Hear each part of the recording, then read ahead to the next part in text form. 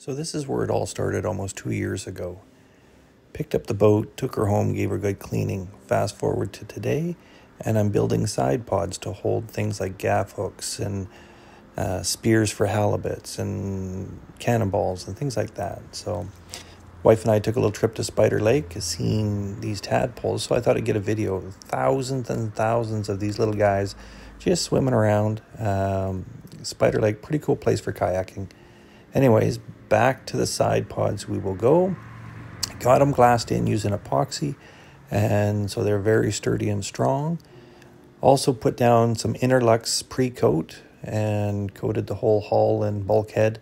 And then I actually went ahead and put down some Interlux Seattle Gray, and that made it really, it's starting to look like a new boat again. Here's the seats, got them mounted on sliders and swivels, so they're very comfortable seats. I highly recommend them. And then I started building the footrests for when you're sitting in the seats because your feet can't touch the ground. So they'll be mounted on the bulkheads. And in the middle piece there, that's actually the mount for the fuel tank for the diesel heater I'm installing. Here's the battery boxes. I got them both installed. We'll be getting batteries pretty soon.